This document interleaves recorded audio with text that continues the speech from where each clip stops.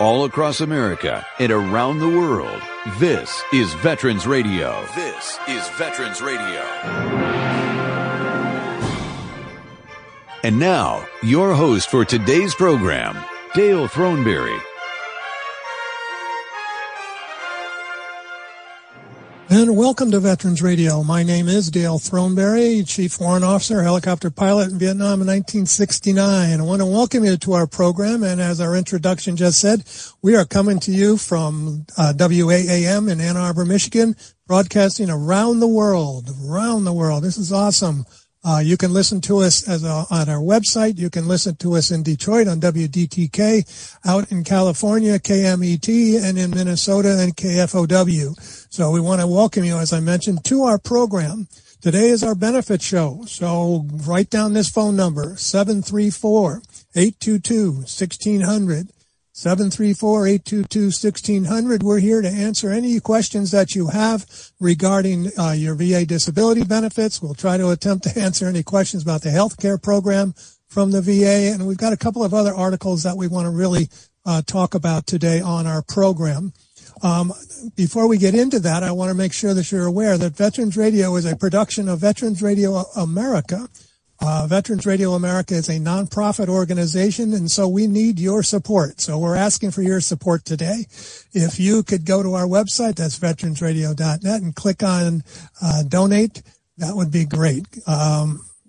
Costs money to put this program on, and we've been doing it now going on 18 years in November, and we're hoping that you can help us out to continue doing this. We also want to make sure that we thank our corporate sponsors, and our corporate sponsors start off with Legal Help for Veterans. Of course, that's they specialize in veteran disability claims. For more information, you can give them a call at 800-693-4800. The National Veterans Business Development Council, better known as NVBDC, is the nation's leading third-party authority for the certification of veterans-owned businesses. This is really important if you want to do business with the government and many corporations, if you are a veteran-owned business.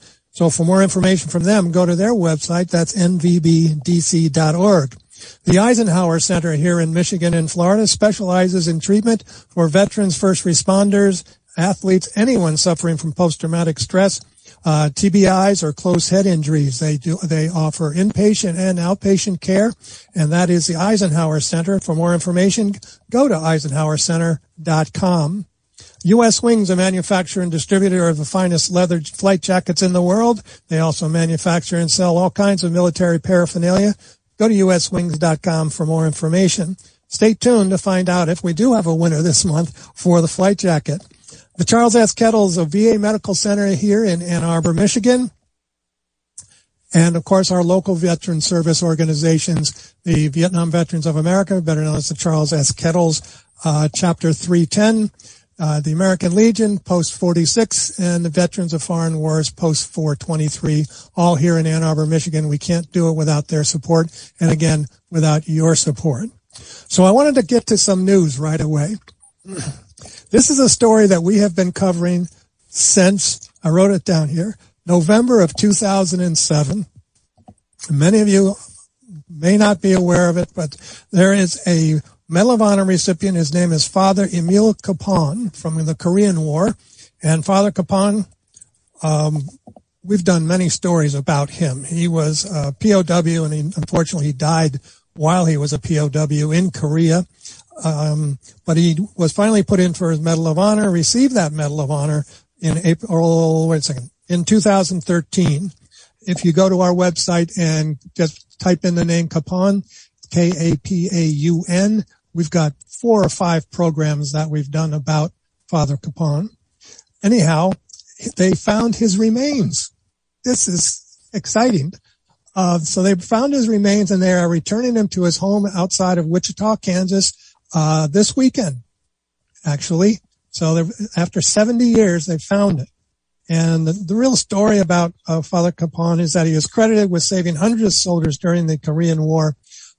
Even though he was captured, he continued to share his meager rations, anything that he could do, and spiritually to help any of the former prisoners. And finally, he disappeared, as they say. The remains of it, this is interesting. So the remains of Father Emil Joseph Capon will be returning on yesterday to the Dwight D. Eisenhower National Airport there in Wichita, Kansas. And his services are going to be held. Here we go. I had it underlined. Where did I put it? Wednesday. This coming Wednesday. So what's that going to be? The 26th, 27th, 29th. The 29th in Wichita. And there is a mass of Christian burial at Hartman Arena, which is on the campus of the University of Wichita, or Wichita University, I guess is what it's called. Then there's going to be a horse-drawn carriage, the Veterans Memorial Park, to the Cathedral of Immaculate Conception, where he will be laid to rest. Taps and a 21-gun salute will follow. That occurs from 1:30 to 2 p.m. on Wednesday, and that would be Central Time for those of you out in the middle of Kansas.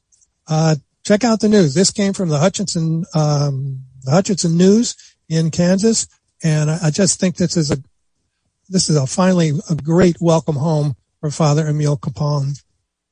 And as I said, you can learn the whole story by just going to our website, veteransradio.net, typing in his name, Kapaun, and all the times that his story has been on Veterans Radio will pop up. So that to me is really cool news. I want to make sure that I introduce our guest experts today before we get too far into the program.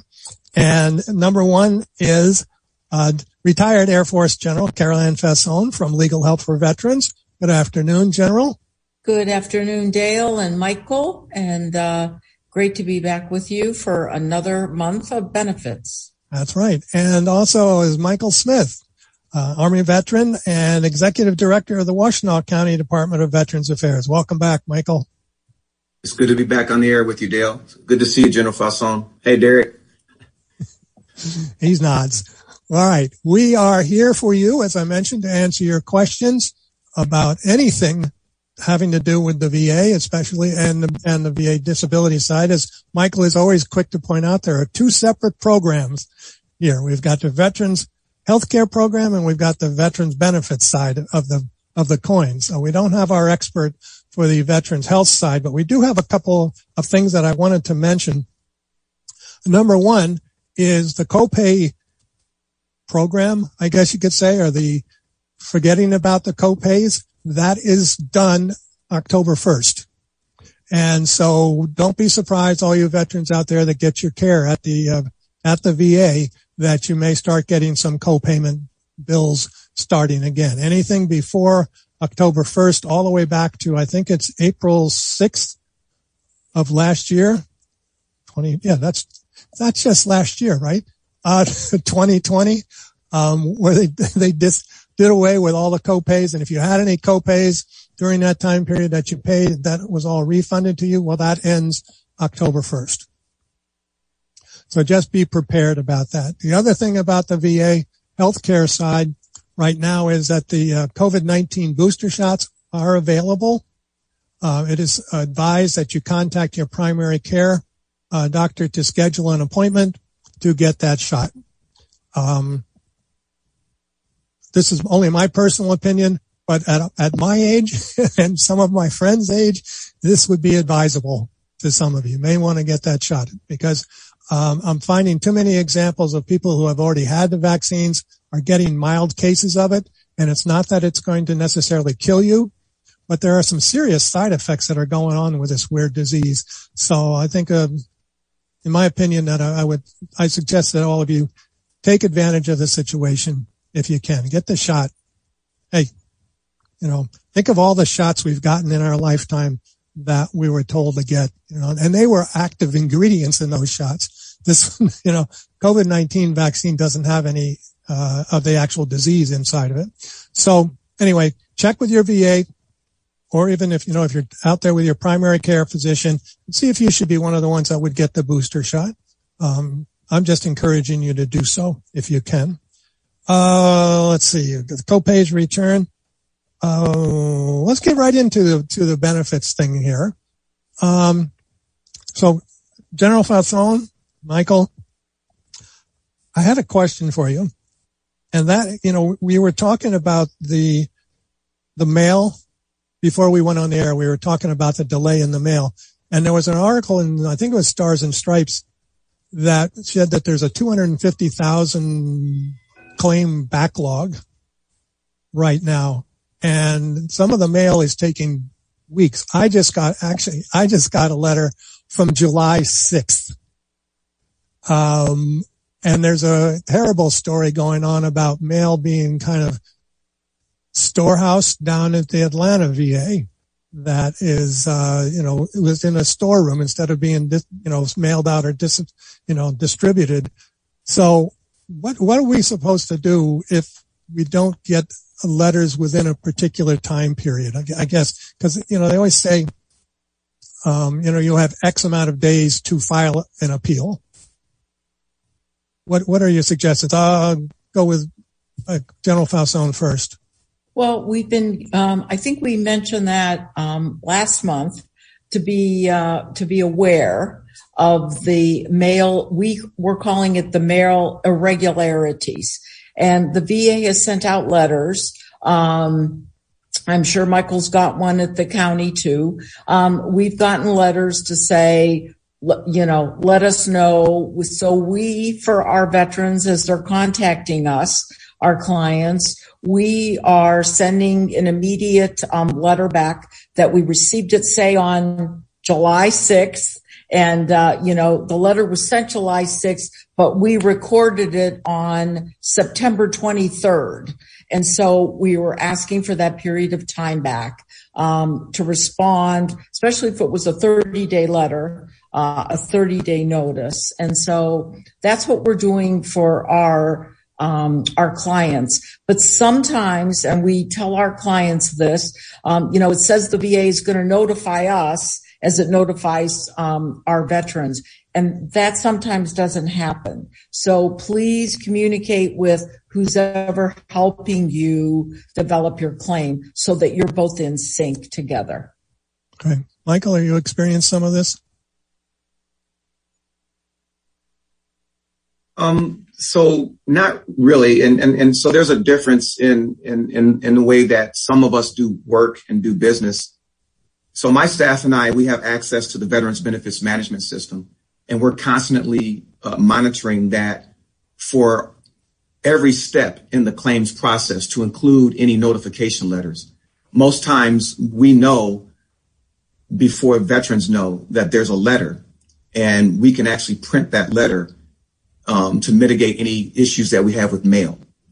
Now, for those veterans who do have problems with mail and they don't have an advocate that has access to VA systems, lots of those letters are also stored in the e-benefits program if they have access to e-benefits and they've created an account. And if they check periodically, they can see letters in there. But as General Fausone already mentioned, for those who don't have any of those types of access, the best thing to do is to make copy of the postmark on the envelope for when it left the station to be delivered to the veteran. And you'll see from that postmark the differences between the date of the letter and the date on the envelope where it was stamped at the last post office station before delivery. And then, like General Fausone said, we can show with copies that said, hey, listen, you said I needed to respond by this date, but I didn't get your letter until 30 days later or later or however long. Now, that's just, that's just recently. We don't typically have a lot of problems with that. I will say there is one specific issue with mail. It deals with the travel board hearings from the Board of Veterans Appeals for travel board hearings in the state of Michigan. What are travel board hearings? Travel board hearings are a means by which appellants or people who have appeals can have a hearing before an administrative law judge. There's 3 different ways you can do it. You can go all the way to Washington, D.C. and be face-to-face with an administrative law judge at the VA central office, or you can have a hearing by teleconferencing where the BVA law judge is in Washington, D.C., and you're at a regional office of a VA facility. The other one is the travel board. That's where the administrative law judges actually travel to your state.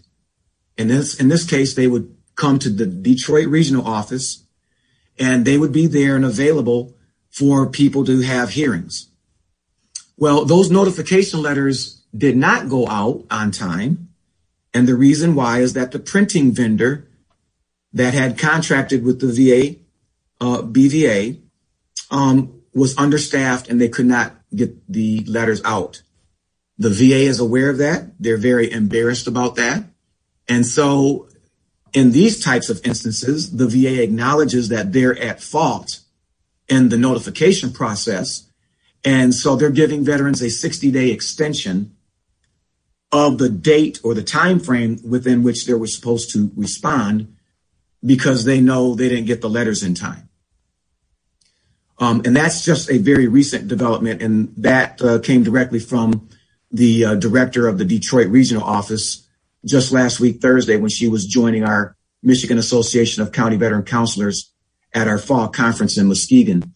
So that's recent news from her, directly from the director. Okay. Michael, you just mentioned that you had a conference with all of the county veteran service departments. Yes, we had about 105 of our 142 county veteran service officers from the various county departments of Veterans Affairs all around the state. We were in Muskegon for our fall conference. Yes. What'd you learn? Well, those fall conferences are just an 8-hour block. Our conferences that have continuing education units, those are in the spring.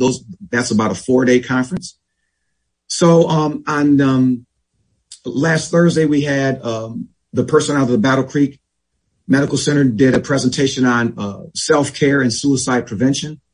We had a panel presentation from the Michigan Veterans Affairs Agency that included the director, Zanetta Adams, the deputy director, Robert Neer, their outreach person, Robert Engel, and their new grants person. We had a presentation from Social Security Administration, another presentation from John Drumsta out of the regional office on disability compensation, this non-service connected disability pension, and the burial allowances that are available through the VA. And I could go pull my agenda, but off the top of my head, that's pretty much what I can remember. That's pretty good. I want to remind everybody, we've got the experts here for you right now. 734-822-1600. That's 734-822-1600. I was curious only because of, I guess one of the good news items that I found for today's program is it looks like people that are on disability claims are going to be getting a pretty good raise next year. They're guesstimating that the cost of living increases could be as high as 6%. And something that I learned, and maybe either one of you can help me out with this, is that Social Security has a cost of living built into it. In other words, if there's an increase in inflation, Social Security automatically passes that along to you every year. Well, the VA benefits has to be voted on by Congress each and every year if they're going to get an increase. Is my understanding correct on that? We're not on TV, you guys. Yes, that's very true. As you well know, the budget goes forward and Congress does have to approve that. And then they take into consideration, across the board, what Social Security, but everything isn't automatic. And, Dale, you threw out 6% and sometimes it's 2% or 3%, the cost of living, a COLA. But, I think until it happens and it's approved, we shouldn't count on anything, but, just wait and see what happens. That's true. But I think, the average over the last couple of years has been about 1%.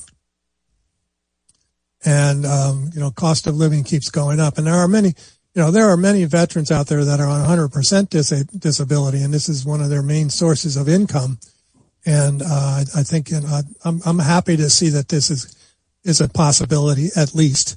And because I know I didn't get it yet, but Social Security is supposed to go up in December or January as well.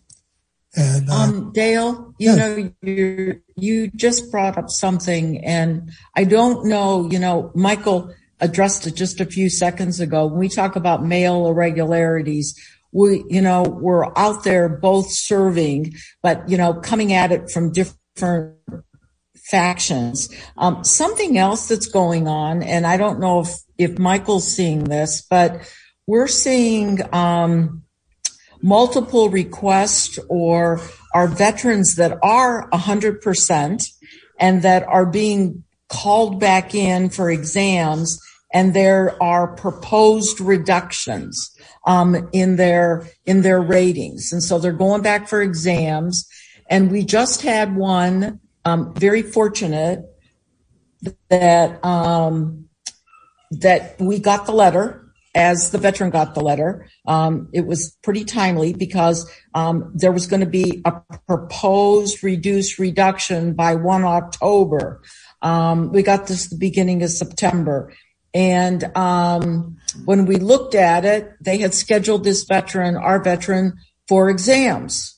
And he said, why am I going in for exams? What are they examining?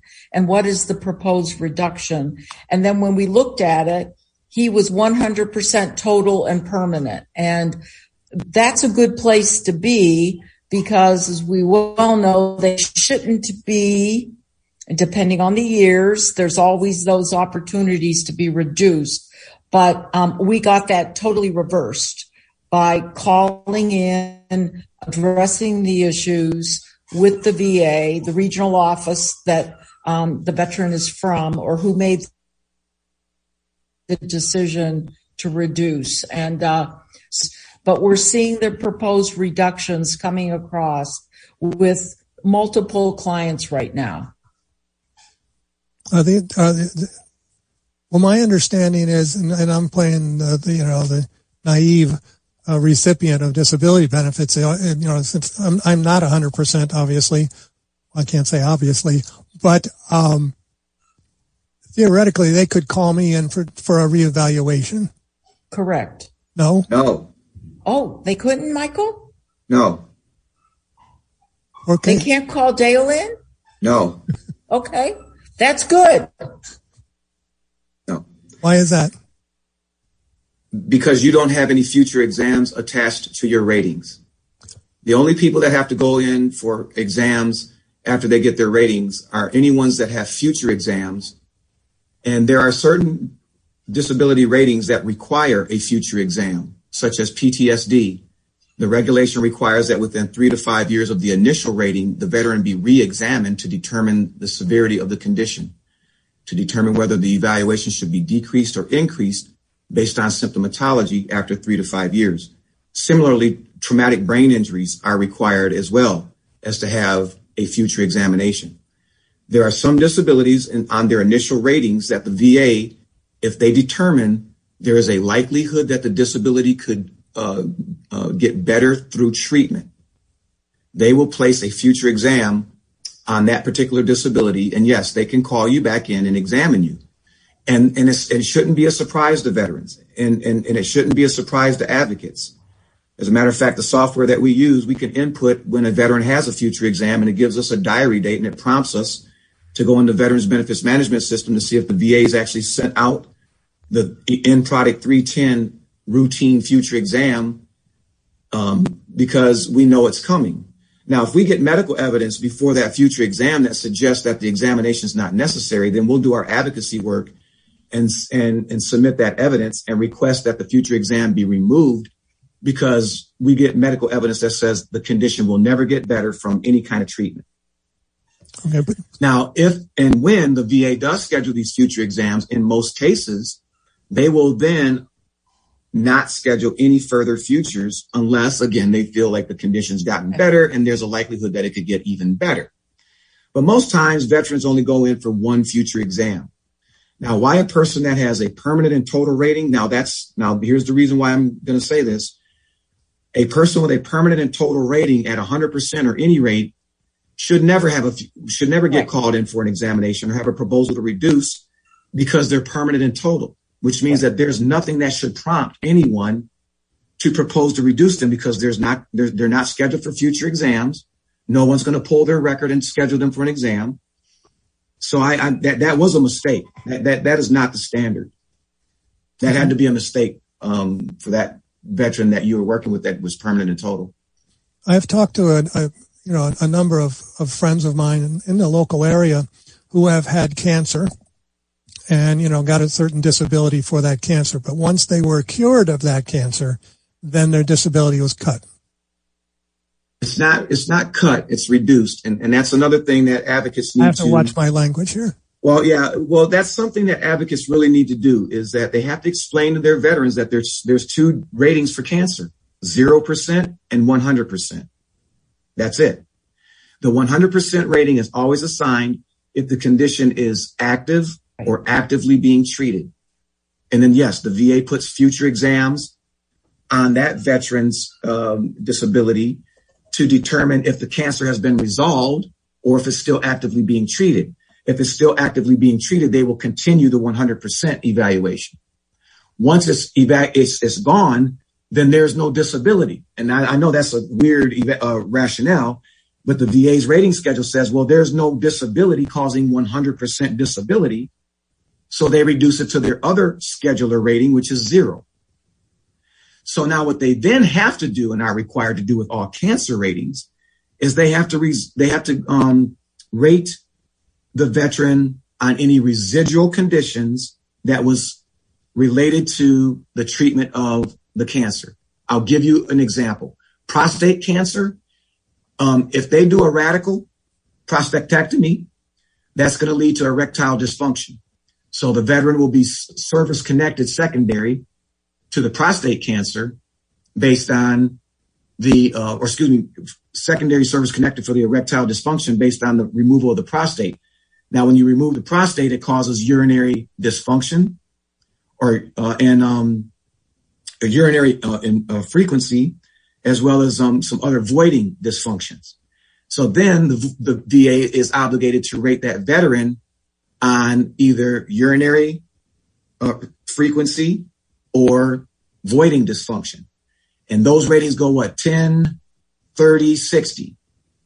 So, depending on how often the veteran's using the bathroom or how often a veteran is changing absorbent materials based on the removal of the prostate, the VA will service connect that secondary condition and then have a residual rating for the cancer. Same with, I had this happen with a person that was treated with lung cancer. Now his lung cancer was permanent and total because no treatment would cause it to go away. But he was treated with chemotherapy and it led to hearing loss and dementia. And both hearing loss and dementia are secondary medical conditions to chemotherapy treatment. So this veteran was service connected for his lung cancer, but then at the same time, I got him secondary service connected for his dementia and his hearing loss. So yes, the VA's ratings for cancer are 0 and 100. I'll give you another example about when a disability doesn't exist anymore. Say, for instance, a veteran's got a 40% rating on a knee, but then has a knee replacement. The VA will take away that 40% rating because that knee that had the 40% rating isn't there anymore. Okay. And the residual for knee replacement is 30%, automatic. There's two ratings, 30 and 60. So yeah, that veteran's 40% goes away and possibly goes down to 30. But yeah, unfortunately, yes, when the condition goes away, the rating that evaluated it goes away with it. No, I understand that. And that makes sense. Although I was a little, we did a program a couple of weeks ago on alternative post-traumatic stress treatments. And, they're saying, well, in 5 days or something like that, after our treatment, you would be healed. You wouldn't have it anymore. And I'm just going, well, that'd be great. From an emotional standpoint, that would be great. But then from a financial standpoint, you're going, but if I get cured, then, off goes the disability payment. Is that, You mentioned, that post-traumatic stress had that 3 to 4 year window, and then you don't get reevaluated, right? Your mic's off, Mike. So for those who are recently separated from the military and they get an evaluation of PTSD, the regulation requires that within 3 to 5 years, they have a future exam. Then there are other veterans who are actively engaged in treatment at the time that they are evaluated for PTSD. So the VA may put a future exam on them under the likelihood that the treatment that they're engaged could cause the condition to get better. Now, in a greater majority of my cases, and it's just because of the evidence that we present, my veterans come away with their 50 or 70% PTSD evaluations with no future exams, because the medical and the rater can make that decision. If the evidence in the record suggests that the veteran's condition is static and that treatment is not going to help, or the veteran is not engaged in treatment, so whatever the symptoms are at the time means that they're not going to get any better. At best, they're going to get worse. Mm-hmm. So I have seen the VA assign those evaluations and not give a future exam. And that's up to the rater. Right. We need to take a quick break. I want to remind everybody we're talking benefits today. I see we have a question on our chat board from someone in Detroit, and we're going to address that when we come back. You're listening to Veterans Radio. The number is 734-822-1600. We'll be right back after this. The Medal of Honor is the highest award for valor in combat given a member of the Armed Forces of the United States. There have been over 3,400 recipients of the nation's highest award. This is one of them. Sergeant First Class Stanley Adams led a 13-man charge against a North Korean force of 150. Details after this. If you have a VA claim denied by the Board of Veterans' Appeals, contact Legal Help for Veterans at 1-800-693-4800. They're experts in handling cases before the U.S. Court of Appeals for Veterans Claims. Their number again, 1-800-693-4800. Adams's platoon, holding an outpost some 200 yards ahead of his company, came under a determined attack by an estimated 250 enemy troops. Intense small arms, machine gun, and mortar fire from three sides pressed the platoon back against the main line of resistance. Observing approximately 150 hostile troops silhouetted against the skyline advancing against his platoon, Adams leaped to his feet, urged his men to fix bayonets, and with 13 members of his platoon charged the hostile force. Within 50 yards of the enemy, Adams was knocked to the ground when pierced in the leg by an enemy bullet. He jumped to his feet and, ignoring his wound, continued on to close with the enemy when he was knocked down 4 times from the concussion of grenades which had bounced off his body. Shouting orders, he charged the enemy positions and engaged them in hand-to-hand combat, where man after man fell before his terrific onslaught with bayonet and rifle butt. After nearly an hour of vicious action, Adams and his comrades routed the fanatical foe, killing over 50 and forcing the remainder to withdraw. Upon receiving orders that his battalion was moving back, he provided cover fire while his men withdrew. Adams so inspired his comrades that the enemy attack was completely thwarted, saving his battalion from possible disaster. The Medal of Honor series is a production of Veterans Radio. Military veterans touch everyone's life. I'm guessing right now you're thinking of a veteran, a close friend, relative. Maybe it's you. Even the toughest of us sometimes need help, but don't know where to turn for support. You don't need special training to help a veteran in your life. Even small actions can make a world of difference. If you know a veteran in crisis, please call the Veterans Crisis Line, 800-273-8255. 800-273-8255. A message from the U.S. Department of Veterans Affairs.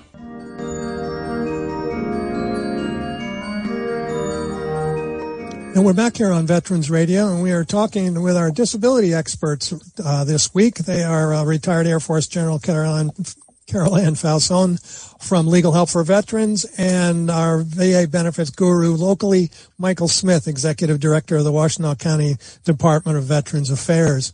We had a question while we were on a break from someone in Detroit asking about back injury, and Michael, you wrote a response to that. Could you do that verbally?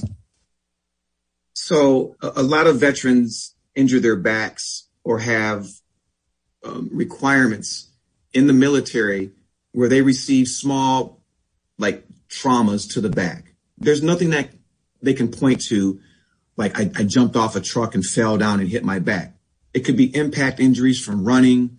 It could be carrying 35 to 100 pounds on your back with all your full gear as you're navigating over rough terrain. It could be a lot of different things that can literally hurt your back, and you never go in and complain about it. And then years later, you have problems in your lumbar region or your thoracic regions of your back, typically going to be lumbar. And most doctors can look at the loss of the disc space and the disc degeneration in the vertebral spine, and they can determine from there when that degeneration began. They can look at you and say, you know, we typically see this kind of loss of disc space over a period of 10 to 15 years. So if that 10 to 15 years puts you back into military service, that doctor's opinion about when that degeneration began in your back could be the very medical evidence that can tie it back to military service. And yes, you can establish service connection and receive disability compensation for any back injury.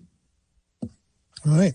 Well, WTTK, I suggest that you contact some veteran service officer, either Carol Ann or Michael, and maybe they can help you out on that. Carol Ann, I wanted to ask you about if you've heard or received any information on the notice I got about discharged LGBTQ veterans are now eligible for benefits under new guidance issued by the VA. I don't know if you were familiar with that. It says, where did it go? It goes back to hold on. There we go. It says, given a large number of LGBTQ plus veterans who were affected by previous homophobic and transphobic policies have not applied for any discharge upgrade. Many people were discharged, as, less than honorable discharges as a result of that back in the 90s and prior to that. And evidently it is something that is being addressed by the VA head administrator, McDonnell. And that's the VA would offer help for these men and women that are that were discharged early. Are you familiar with that? Well, the only thing I could say is I would encourage these individuals to talk to somebody because every case is different. And just a blanket statement, I would ask them to come in, see a VSO, county counselor, give us a call. We really need to know your story. But yes, there are multiple cases that come in front of us that we can look at your story and advise what you should do, apply, and take it from there. I don't know, Michael, if you've had any experience with that so far. No, it's actually relatively new, like within the last 2 weeks, I believe. So, I'm not real certain about what the secretary is going to do about the other than honorable discharges, because that has to be addressed by the individual's branches of service. So hopefully that guidance gets to the branches of service. But if the secretary intends to extend benefits to those veterans who have other than honorable discharges, then they certainly can do that both on the benefit side and on the healthcare side. Healthcare side, right. Because the VA's definition of a veteran is a person who served on active duty in the armed forces of the United States and received a discharge other than dishonorable. So believe it or not, an other than honorable discharge and a bad conduct discharge are other than dishonorable. So it could still position people to receive benefits, but under VA regulations on the Veterans Benefits Administration side, they go through a process of what's called an administrative decision to determine if that person's other than honorable discharge or bad conduct discharge should be considered honorable for VA benefits side. Well, unfortunately, the hospital side doesn't have that same administrative review process. So they typically will not extend healthcare benefits to a person with an other than honorable discharge. I believe what the secretary is instructing his people to do now is if those veterans appear or present for benefits and they have an other than honorable discharge, they can extend benefits to them without having to instruct them to have a discharge upgrade first. Okay. Well, I thought this was a really valuable piece of news, or important piece of news. I got this from Kayla Williams, who happens to be an author. She was Love My Rifle more than, I can't remember the name of the book exactly, but she's now an assistant secretary in the Office of Public and Intergovernmental Affairs at the VA. She announced this on last Monday, the 20th. Help grant benefits to veterans who were forced out of the military because of their sexual orientation. Monday, back on the 20th, marked the 10th anniversary of the repeal of the Don't Ask, Don't Tell, which barred LGBT troops from serving openly. And so it's, things change over time, and things that were acceptable 20, 30, 40, 50 years ago are no longer acceptable. And it's something that we have to get used to. And I think that that's really important. We're talking here on Veterans Radio with retired Air Force General Ann Fausone from Legal Help for Veterans and Michael Smith from Washtenaw County Department of Veterans Affairs. And I had a request that just came in. Could I ask you folks to give out your phone numbers? Because we've got a request. Sure. At Legal Help for Veterans, our number to call is 1-800-693-4800 with questions, anything we could help you with related to our disability opportunities for you. Michael? And you can reach me at the Washtenaw County Department of Veterans Affairs. Again, I'm the director of the County Department of Veterans Affairs. And our main number is 734-973-4540. Again, 734-973-4540. Okay. Thank you. Hey, Dale, one thing, I'm sorry. You started off with talking about that the VA health system is now offering the COVID shots. When people are calling and talking to their primary care, will you remind our listening audience to also ask their providers about the flu shots? Because I think that's going to be very critical also. And the way the VA, I mean, we're hearing all this stuff. You know, you could get them the same day, opposite arms. You have to wait a period of time. But I really believe the important thing is to ask your physician what he or she is recommending, maybe even which order, and the period of time, the lag time between COVID and flu. But please ask them if you should get the shot, the period of time, and then also, should I get the flu shot? So I'm sorry, that's been in my mind from the beginning, so I just wanted to shout that out. That's okay. That's just the nurse coming out of you. I have to remind people that General Fausone is a nurse and was a nurse and probably always will be a nurse. So I think that's very beneficial to find out about that. I just had my flu shot the other day, and I neglected to ask about order or anything along those lines. I guess I'll find that out. I have a VA appointment this week, as usual, another appointment. So what we've got about we've only got about 15 minutes maybe left to go. I was wondering if there was any issues that you have had come up in the last month since we talked with you last. Michael, I'll go with you first. Anything else happening?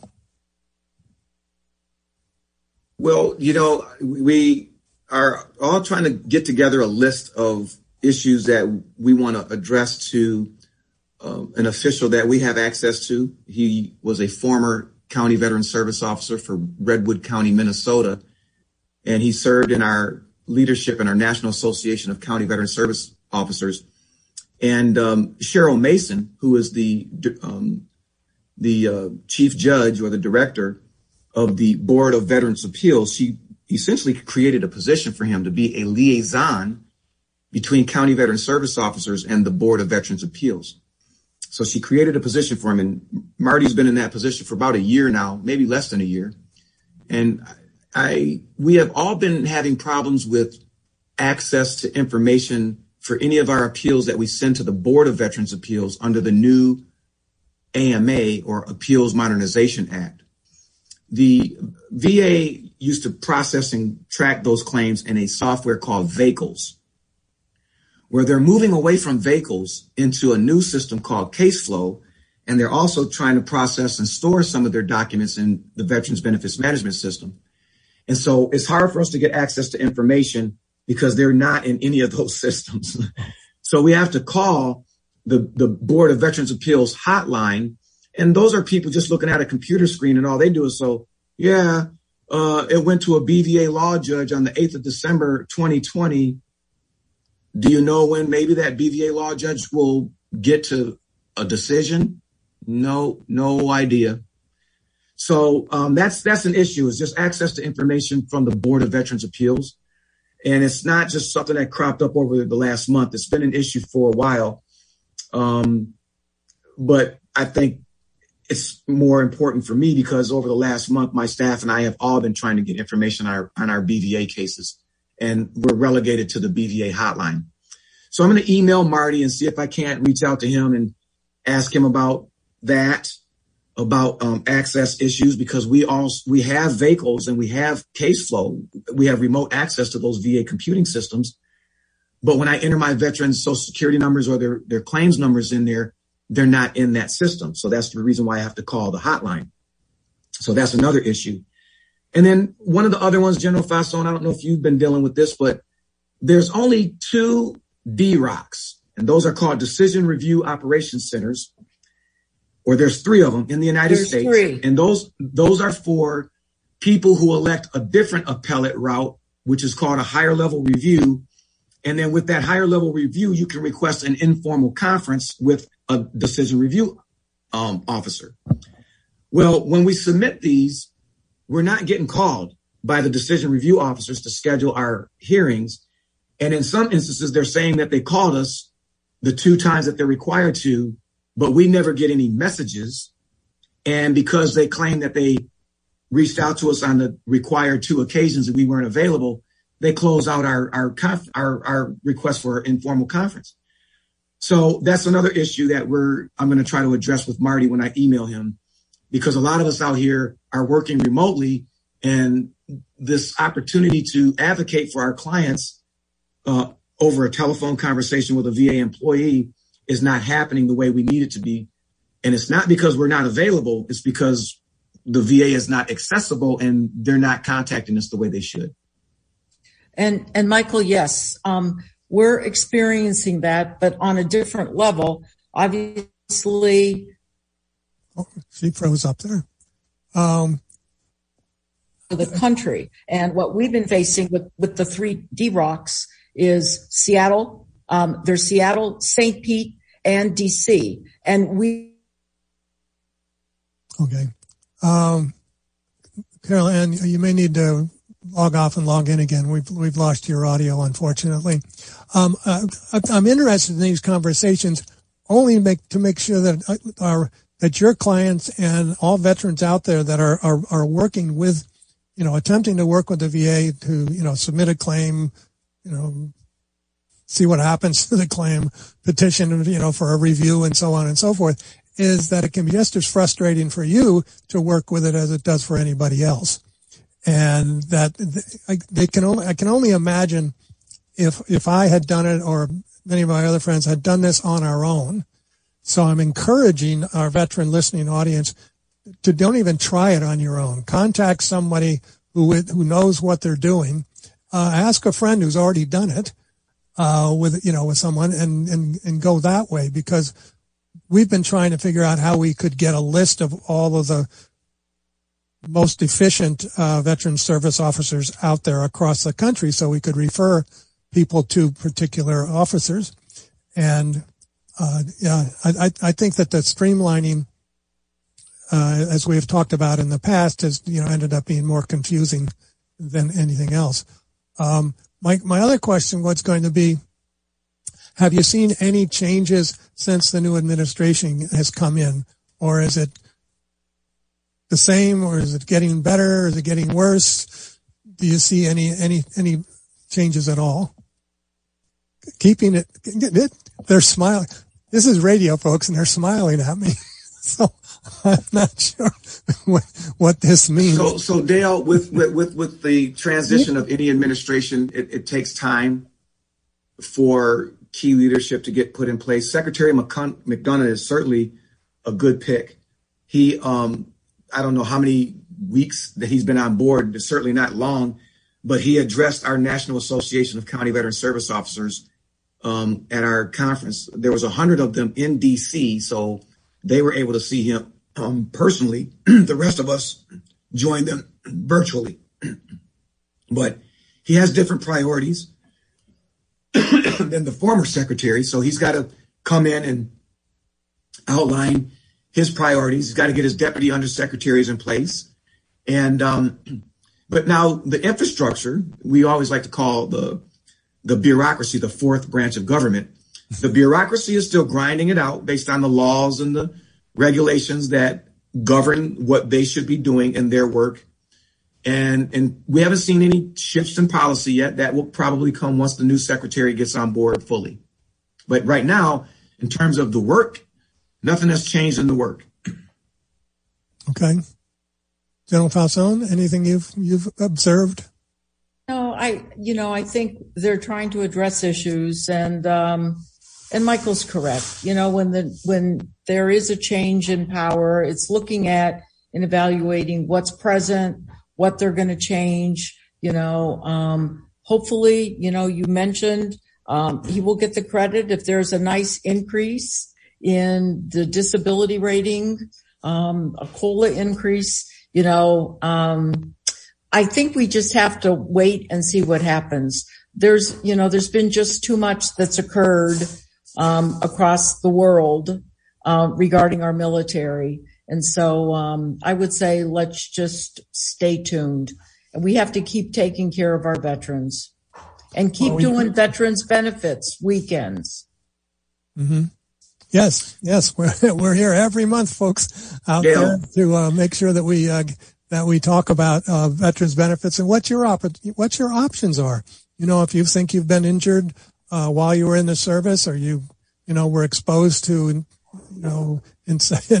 any sort of toxins out there that have affected your life, this is the opportunity for you to ask your questions. You can go, also you can go to some of their websites. I know Legal Help for Veterans has a whole bunch of little short articles about various conditions that you can go to. You can contact Michael, but don't ignore them. Don't think the question that comes out always, well, I don't deserve it. Well, you put your life on the line, and whatever happened is causing you problems and expense somewhere down the road. And if this was caused by your military service, then you are certainly entitled to them. You earned them. And I would strongly suggest that you attempt to utilize them as well. Michael, you had something? We've got about 3 minutes to go. Okay, I'm just going to real quickly say this. I know we had someone that emailed us, and reading that, being a survivor of military sexual trauma, the person said that the Army removed, she had to have a hysterectomy, suffers from PTSD, severe depression, hypertension, and COPD. Then claims that the VA has denied her. Now, there's so many things that popped out at me during reading that. Service connection for the removal of her uterus should come with a special monthly compensation for the loss of use of a creative organ. So I don't understand why the VA would deny that, especially if it happened while she was in the military. Yes, the MST can lead to the PTSD, and the removal of the uterus can lead to depression. So there's so many things there that, a trained service officer can read that kind of stuff. And the things I'm thinking are either there weren't no medical diagnoses, there was a negative opinion against her, someone didn't link the depression to the hysterectomy. So sometimes when we as service officers read things like that, we immediately begin to triage what may be missing. So I would encourage that person who wrote in and any of the other listeners, please work with a county veteran service officer, a state veteran service officer, or a veteran service officer, or a department service officer with any of the veteran service organizations. We are all trained and accredited by the VA to know their laws and their rules and their forms and their processes and procedures so that we can be your best advocates and make sure that your claims are successful.